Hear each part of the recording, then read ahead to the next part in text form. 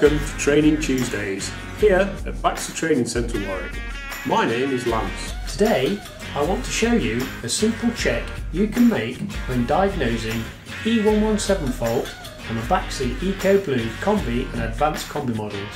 If the boiler is displaying E117 intermittently, it's telling you the system pressure is getting too high when the heating is in use. Check the expansion vessel charge pressure. If it's not around 1 bar, it may need pumping up or it may need replacing.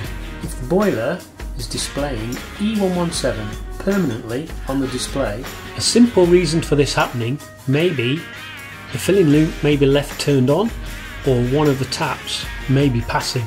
In any case, the filling loop should be disconnected and only reconnected if the system pressure requires repressurizing. Thanks for watching. Join us every Tuesday for more training.